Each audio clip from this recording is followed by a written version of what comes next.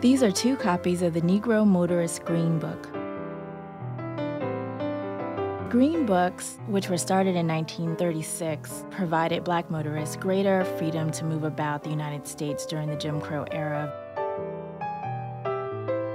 New Jersey Postal Service employee Victor Green and his wife, Alma, edited a guidebook listing commercial establishments as hotels, restaurants, gas stations, and beauty salons that African Americans could safely patronize while traveling during the Jim Crow era. They were published between 1936 and 1966, with a pause during World War II. Roughly 15,000 copies annually. However, I've also seen it noted that 1961 there was up to 2 million in circulation. The cultural significance of Green's guide in delineating racial segregation cannot be overestimated.